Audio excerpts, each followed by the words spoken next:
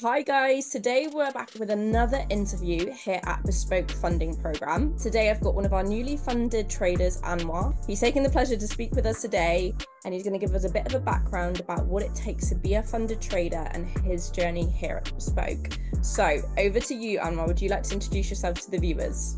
Hey, good day. My name is Anwar Awal Sharif, also known as Anwar MS at Twitter. I'm so glad to be at this podcast because I have a lot of things to say regarding to trading and bespoke funding in particular. And I'm looking forward to the questions that you may ask. Let's go ahead. Amazing. Well, Anwar, it's an absolute pleasure to have you here today. And I'm sure the guys back at home are very excited to hear what you have to say. So, thank you so much. A bit about you. What's your story? How did you get into trading? Well, I joined trading since 2018, 2019, immediately after my secondary school graduation. I guess I was convinced by one of my friends called Zayyad, currently studying in Turkey here. So he started telling me about Forex trading and how it is. Then all of a sudden, I just fell in love with it. I just decided to make some research and other things like that so that I can be among the traders. So as time goes on, I started searching of trading, how it is and so on. Then all of a sudden I found one academy in our state. So I joined it, started with support and resistance, gradually since 2019 up to 2023 I'm trading support and resistance. But by then I'm not profitable. I'm not profitable. Since 2023 then things start changing. So you've been going for quite a while then, and obviously you mentioned you went to this academy. Was that in person or was that, an online academy, or did you meet with people? No, in person and online, because I know the person face to face physically. So we do both physically and online. Got you. So you were studying support and resistance, and you mentioned support and resistance. That was chart pattern, support and resistance, all those, trend line, breakout, fake out. I think you've all started there. So I think everyone back at home can probably relate. That is normally the starting journey. Yes. And if I can remember, before I started everything, he assigned me to go and study baby pips. Really? Baby pips. Yes, to graduate. Yeah. So many times, it's ridiculous. So, Sure. Like we're all living the same day, that we've all gone through this exact same journey. Yeah. Touch a bit on what you said about profitability, and you weren't quite yet profitable following support and resistance. That does lead me on to my next question. So how long did it take you to become a consistently profitable trader? And what was the turning point? I feel like it might have been a change in strategy. You tell me. Yeah, my turning point is around 2023 December after I joined ICT Academy, because currently I'm trading with ICT system. That's ICT inner cycle traders method. So I joined the academy 2023 June, July. Then I joined the mentorship for 3 months. After 3 months, then I started trading programs. I joined June, July, August. Around September, October, I've started seeing some changes. Winning, I'm so happy by then. That was December, I got my first payout ever. Really? Oh, yeah. Incredible. I'm so happy with that for it. Yes. Do you know what? It's weird, isn't it? Because you can have such a long journey in trading and it can just feel brutal and like... Yes, you know that if it was some people, they would give up. Because you joined since 2018, you are not seeing any changes. So a lot of us will give up. But because I know by God's grace I will succeed, then I didn't give up. I keep moving, studying hard. And now already I'm okay. I can call myself a profitable trader because I have a lot of payouts, a lot of funded challenges, all. And did you find that hard to not get ahead of yourself when you had that period when you started winning? Because I can imagine the euphoria and the excitement started to set in. How did you cope with that? Because a lot of traders lose their head when they start to become profitable because they get so ahead of themselves and excited. How did you deal with that scenario and not get ahead of yourself? Well, I think if someone can get ahead of himself, then he's not willing to be a profitable trader consistently. In anything, you have to be consistent. So once you get your first payout, then you need to think first, what makes you reach this stage?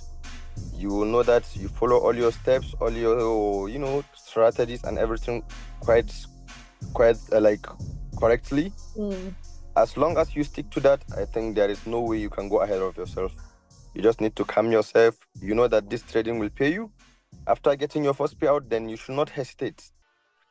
You should stay focused, yes, do everything correctly like you are doing before. As long as you start thinking ahead, then definitely you will miss a lot. For real. Getting ahead of yourself is the worst. Yes. Start thinking about what can be, what could be. You start pre-planning what you're spending your payouts on, I can imagine. So yes. That's right. Well, you mentioned you had your first payout in that December time. Yes, December. How that means I become profitable after 6 months of joining the academy. In 6 months' time, I become profitable trader.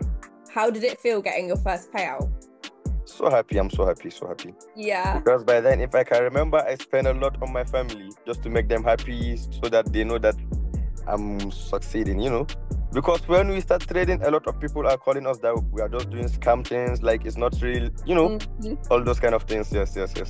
I know how that feels when you get your first payout and everyone's told you and advised you against trading for so long, and to be able to be like, not in a mean way I told you so, but able to do something lovely for your family, it's quite shocking, isn't it? Because they didn't think all this time that anything of course. Yeah. So, I bet your family was so excited. Sure. Definitely, they are very, very excited. Yes. Definitely. Yeah. Out of all of the strategies out there, you mentioned ICT is the one that you've obviously had a mentorship in, which I'll come to slightly in a moment. What made you choose ICT over things like you've got SMC, you've got so many different strategies out there. What was it about ICT that you decided was right for you? No, I saw one of my friends succeed in ICT, and I just decided to join. Before I wanted to join SMC, but just changed my mind to ICT. Yeah, a lot of us have their own choice. So my own choice is to do ICT. That's all. That's it. They say a lot of strategies, in terms of strategies, a strategy can work for anyone. It's the trader that doesn't work. Yes, it's a trader that need to focus only. Yeah, if you focus on any strategy, you can be successful. Definitely. 100%. And in terms of prop firms, so I know since your mentoring, you've gone into the world of prop firms. You mentioned that's when you started looking into this avenue. There is a lot of prop firms out there right now. They are saturating the market. What made you choose Bespoke Funding Program? What was it about us? Yeah, I have a lot of things. Like I can say, I'm your affiliate partner in particular. So that's one of the main points. And secondly, I saw that you have Bespoke in Nigeria. I had a lot of payouts. You're going to pay me because I see you pay a lot of my friends. So that makes me happy and, so calm to trade with you. And so happily, everything went smoothly. Yes, everything went smoothly, 100%. I think that's one of the biggest factors you can rely on when being recommended any product in this world is, has someone used it and did it work for them? Yeah. That's anything you buy in this world. I have like 2 friends. The first one got like 30 payouts with you guys. The second one got 1 payout. Yeah, I'm so happy. And we are very close to them. I know them face to face, so they can't hide. Yes. Yeah. They got payouts. Yes, they know they get it. Where they live if they're telling you porky pies. So. Yeah. That's it. So, Anwar, but something I'm really interested to hear you say, and something I believe really strongly in with trading, is mentorship. And it's something that a lot of people don't want to spend the money on, but it sounds like mentorship was the turning point for you. How did that help you and differ from when you were doing your previous program? How did the mentorship over the 6 months with ICT change things for you? Well, the main thing that, like my mentor, he's been so hardworking for it. When I joined his academy, he asked me what's the reason of me joining. Then I told him I'm the eldest son in the house, so I need to find something that I will be, helping the family in one way or the other. So me saying that to him, he was so happy, and he said definitely he will teach me very well so that I can be successful. So he guided me. I actually do one-on-one mentorship. He guided me smoothly, very, very nice. I'm so happy with him.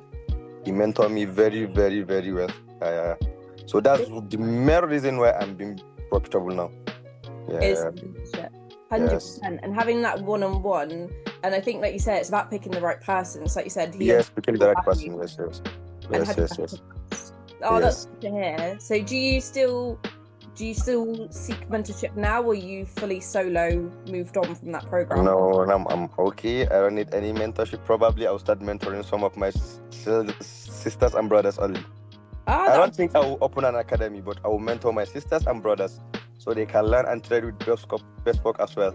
For you, Anwar, in terms of trading, we all know trading is difficult. We all know sometimes it makes you want to cry, it makes you want to sit in a hole, and sometimes it can be the best thing ever. But it is a hard game. What was the biggest challenge or biggest bad habit you had to face whilst trading? What was the toughest part of your journey? Oh yeah, revenge trading. Revenge trading. Yes, revenge. That really killed me. Yeah, bad. Because I lost a lot of my pundit because of that. Sometimes you do everything correctly, frame your setup, find entry, but at last you got stop out. So that thing will touch me, then I will enter again. Revenge trading, it killed me so hard. But apart from revenge trading, I guess none. Revenge trading, I think that's the one most people suffer with, because it's almost like sometimes when you've put all this hard work into learning a strategy. Most especially because I'm trading London model. So sometimes I wake up early in the morning, find the setup and end up hitting SL. That thing touched me. Yeah, it's like it attacks your ego. Yeah, it touched me. Like, how dare you? How dare you talk to me after all my hard work? So Yeah. Without sleeping, without anything, and end up with SL. That's very bad. Yeah, I'm glad. How did you get over the revenge trading? Was that through the mentorship? What stopped it? Yes, sometimes I seek for advice from the mentor. So if you will tell me that I should just calm down. SL is part of the game. Yeah. SL is part of the game. So if I hit SL, I shouldn't worry. I should just stick to my plan, everything correctly.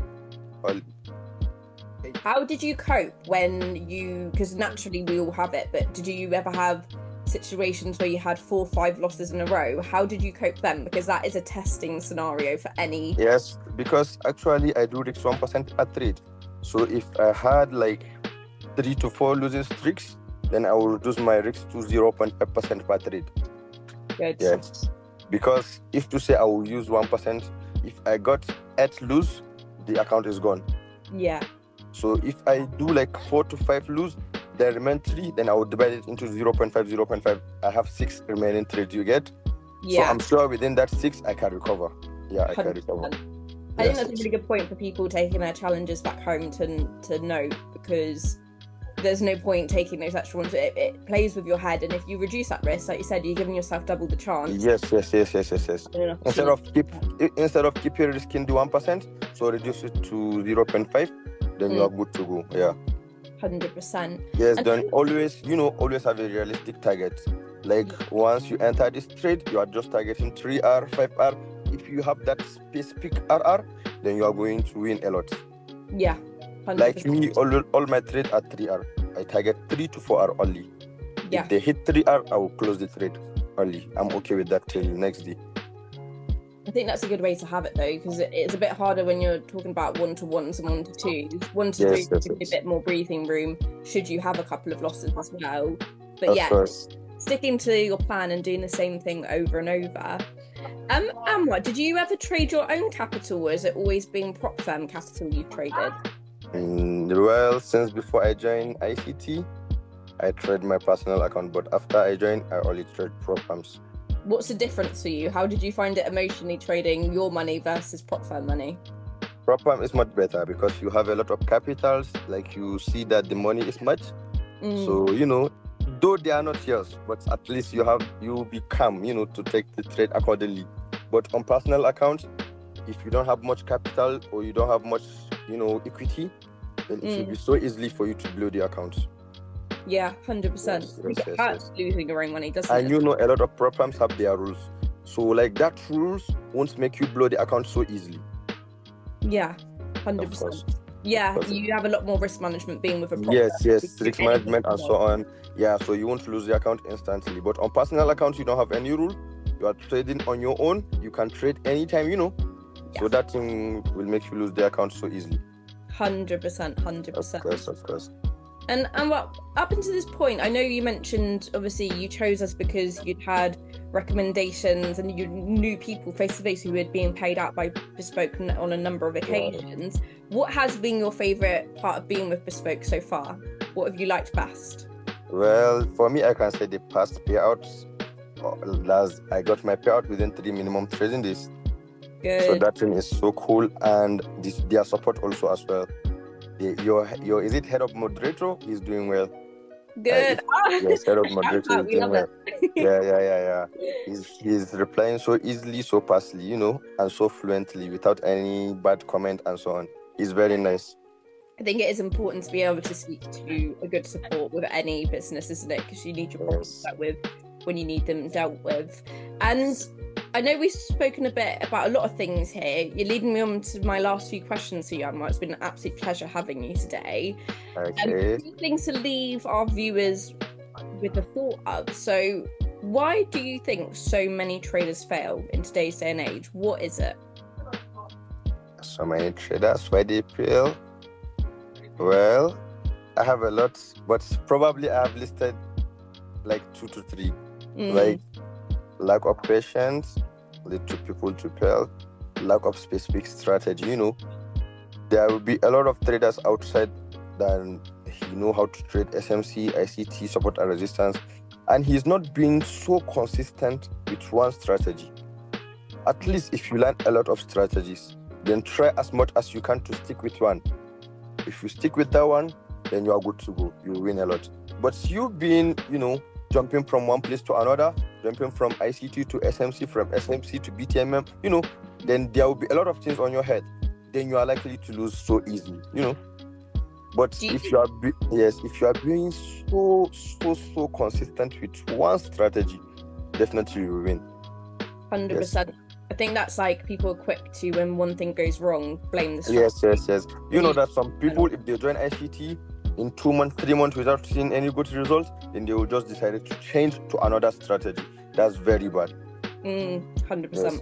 Because, a lot of people have their own brain. Me, I can be consistent and I can be profitable in 6 months. Well, someone must reach 1 year, 2 years, Yes, so you need to be consistent, calm yourself, focus, stick to one strategy only is good. 100%. Do you think that's, though, mainly due to how much noise there is on social media of different strategies, people's advice, or... Social media kill a lot also. I agree with you. Social media kill a lot. Because sometimes you will join, you said X, you join X, while you are buying this pair, someone is selling, then that one will surely discourage you. Yeah. Probably I'm at the wrong side. Then let me close my buy and follow this head. Later on you chop yourself. That's very bad. Yeah. Social media kills a lot. Yes. How do you combat that? Do you just follow not many people trading related online, or how do you avoid getting caught in that noise? All the people I'm following on my X, they are my friends. So they won't, that thing won't affect me. I'm not following anybody outside, I just want to follow those people that I know, and nobody is going to change my mind. If I decided to buy, I will buy. Nobody. Love yes. that. Yes. Love it. Yes. My last question I'm going to leave you with, and for our viewers back at home, fairly similar, a little bit different. If you could give one piece of advice to any trader who's in their first year of trading, what would it be? Well, they should trade with Bespoke. That's my advice. It's like we paid you, isn't it? So... No. The bribes. No, I'm joking. No, that's not your bribe, but that's my advice for them, yes. I love that. Amazing. Yes. Because there are a lot of traders outside saying that you guys are scammers, but me, I've tested and 100% you understand scam. I'm really it was so pleasure. Yeah, Do you think that's one of the things maybe to look out for? Because I've always based my prop firm experience on interviews, because if you've got an interview, you've got someone in real life who has traded with this prop firm. That's how I've based mine, or like you said, word of mouth from friends, and that is the best way to pick who you're trading your props with. Yes. Well, Anwar, you've been an absolute pleasure to speak with today. I'm sure the Thank viewers you. at home have really enjoyed this, had a good laugh, and taken some really good points from, your journey. Incredible to see the kind of power in your mind that you have and how well you've stuck to the ICT. You've benefited so massively from a mentor. And of course, you've come to a prop firm and had payouts. And it's brilliant to hear in a world where a lot of people are failing with trading often that there is pick the right one, basically. Yes. I'm so glad to talk with you also. So nice. Oh, thank you, Anwar. Well, again, to our viewers at home, I hope you enjoyed today's episode with Anwar. I've taken a lot home from this, and I hope you do too. Of course, guys, don't forget to leave comments below on any questions you want me to ask the next traders, and don't forget to subscribe to the channel. See you next time.